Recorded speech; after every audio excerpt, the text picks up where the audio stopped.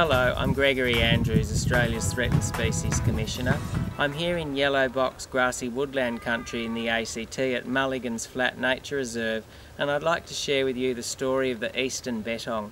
About 100 years ago, eastern bettongs became extinct on the mainland due to the historical legacy of habitat degradation, but also and primarily what pushed them over the edge was the impacts of foxes and feral cats. The eastern bettong is one of 20 mammals that the Australian government has targeted for recovery by 2020. They have very expensive taste because they only eat truffles, but luckily there are plenty of truffles growing here and they're not that hard to recover.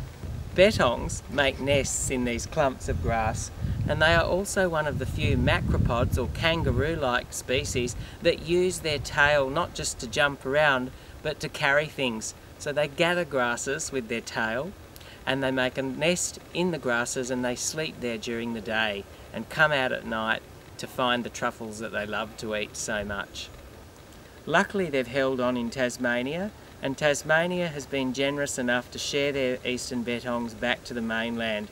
Here in the ACT, the Australian government's investing $600,000 in a new expanded predator-proof area at Mulligan's Flat, which is making it safe again for the eastern bettong.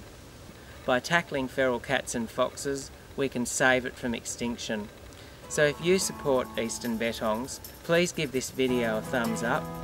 Please share this video to show your support, and also if you'd like, you can donate to the Brine the Bettong campaign, which is helping make bettongs back here in the mainland where they belong.